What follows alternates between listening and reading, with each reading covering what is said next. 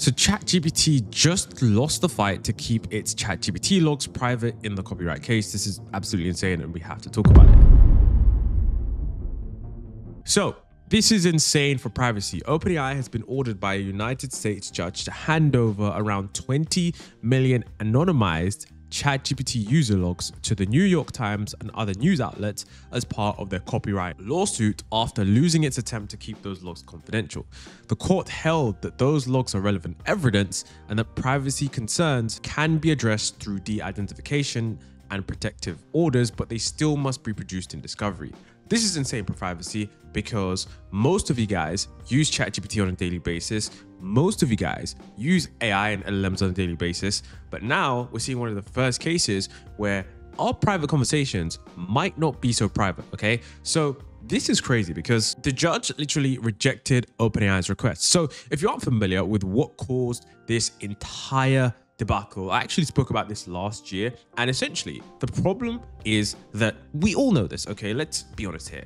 OpenAI and all of these ChatGPT models, they essentially trained on millions of pieces of text that were on the internet. Now, the real question that the New York Times is arguing is that they trained on our articles and we didn't get paid. That's what the New York Times is saying. And I spoke about this in like 2024. I think it was 2024, early 2025. I don't remember when the exact case was, but this has been going on for a long time now. And the New York Times are basically saying, look, we want a piece of the pie because you guys are making billions of dollars. And well, you didn't really ask us. And there have been many different copyright suits. But the problem is that right now there is a problem because in order to see whether or not they actually trained on conversations, they're basically saying, look, we need to see the users' conversations to see if the New York Times content was actually reproduced. It's pretty crazy, okay? So you can see that the judge rejected OpenAI's request. The judge rejected OpenAI's privacy-related objections to an earlier order requiring the AI startup to submit the records as evidence. There are multiple layers of protection in this case, precisely because of the highly sensitive and private nature,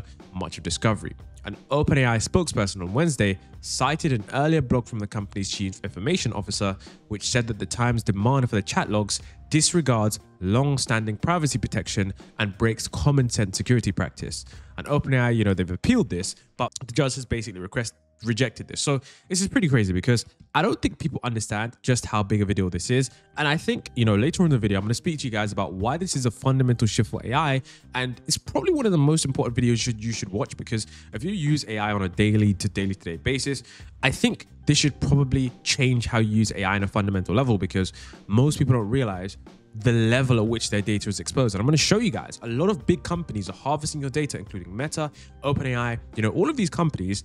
And there are some certain settings that you guys need to just enable. And I'll show you how to turn those on later on in the video. So this is, of course, happening now because, like I said at the start, they basically want to see those logs between users to see whether or not ChatGPT actually reproduced the New York Times copyrighted content. So, the crazy thing about this is that, OpenAI essentially looked at the New York Times. So when the New York Times presented this crazy lawsuit, they basically said, OpenAI in response, they were like, well, when we look at what you guys are saying here, it actually looks like you hacked, quote unquote, the chatbot to manufacture evidence. Now, I guess what you would call this is prompt engineering. If you ever look at the, first actual lawsuit from New York Times, a lot of the responses that were verbatim New York Times articles, I don't know how you would get those without prompt engineering the chatbot to do so. So that's kind of the point they're saying. They're saying, look, if we did prompt engineer it, why can't we see the chat logs? It's just a complete back and forward. And it's gotten to the point now where, of course, OpenAI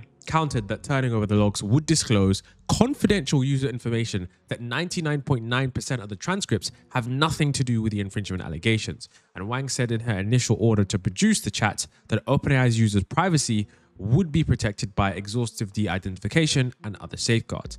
And Wang reiterated on Wednesday that the company measured would be reasonably mitigate associated privacy concerns. And Wang ordered OpenAI to produce the logs within 7 days of removing the user's identification. So basically, what they're going to do is they're going to, remove users' identifying information. So if you put, your name, your number, and all that stuff, they're going to remove it. But trust me when I say you still need to watch this video until the end, because after I saw this article on Twitter, I was tweeted out and I was reminded by it. I actually went and changed a bunch of different settings. I went and downloaded a few different open source AI models, and I just have to protect myself because you never know how crazy the future is going to get. And data privacy is more important than ever. So, why is this happening now? So I want to show you guys quickly an article from the New York Times and showing you how OpenAI actually responded to this and why this entire thing, the fact that the judge actually rejected them, is pretty crazy. So if you come over to this blog here, you can see June 5, 2025. This was actually a little bit of time ago.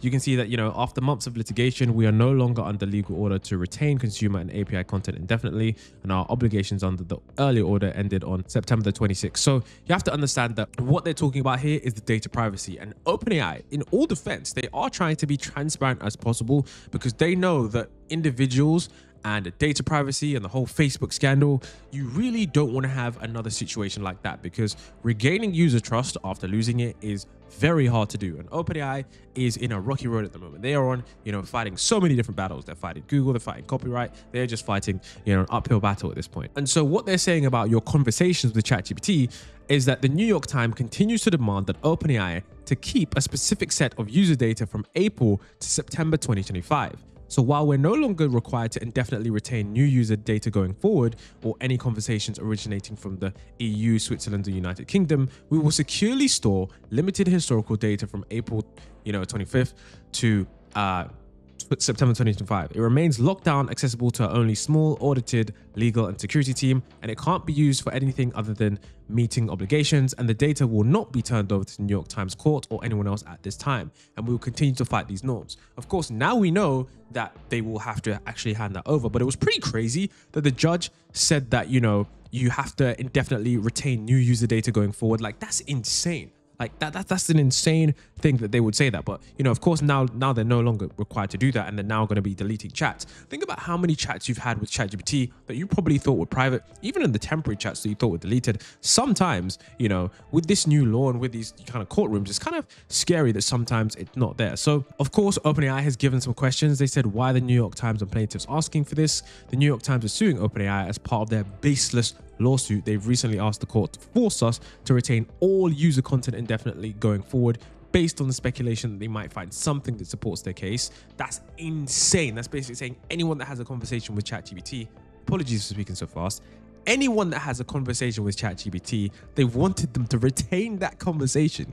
That's just like an overreach. Okay, of course, thank God OpenAI are fighting this, and they said, is my data impacted? Yes, if you have ChatGPT Free, Plus and Pro and a team subscription, or if you use an OpenAI API without a zero data retention agreement. And this does not impact ChatGPT Enterprise or ChatGPT Edu customers. So you have to understand that this is pretty bad for those of you who, use ChatGPT without the knowledge that your data was going to be retained to some extent. And I think this is like a wake-up call in the sense that, guys, if you're using an AI on the cloud, you are sending that, data off to the cloud, okay?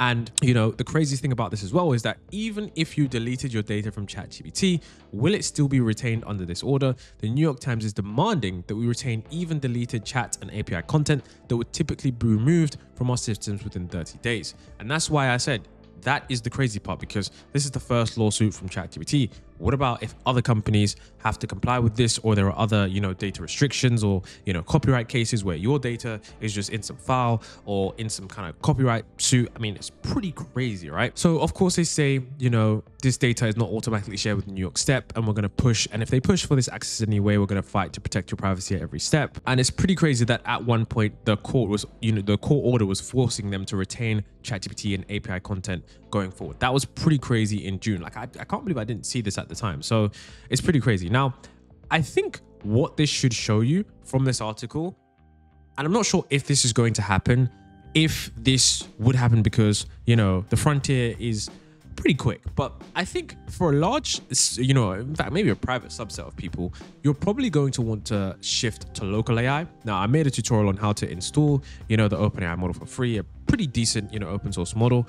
But I don't think the average person needs a PhD level AI on a constant, regular basis. There are many, open source AI tools that you can run on device that perform remarkably well.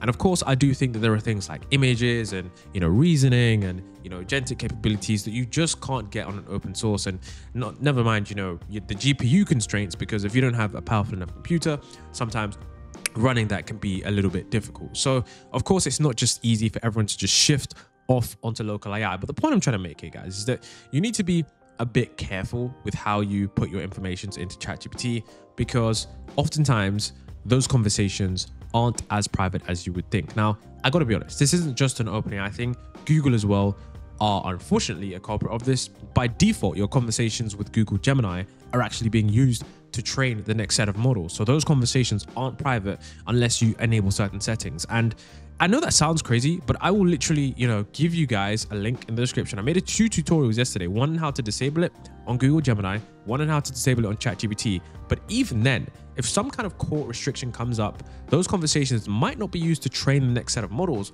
but they might still be retained. So it really just depends on what kind of sensitive data you're using. The point I'm trying to say here, guys, if you have any sensitive data, you want to ideally shift that to a local AI system, a private, language model that's on device, a small large language model, and maybe even buy one of those, small computers that is just built completely for running at home on device AI that is not connected to the cloud. That way you can completely stay safe if your data is, I guess you could say, really important to you and it's anonymized. That would be my best advice. I'm going to leave 3 links, one to how to install the, OpenAI GPT OSS, one to how disable them from retraining on your conversations with OpenAI, and one for Google Gemini. If you guys enjoyed the video, hopefully it made you think differently about how we use AI going forward. It's going to be really interesting to see how this impacts the landscape. I don't think it will too much, but for those users who are private and you really don't want to have OpenAI messing around in there, don't forget to check out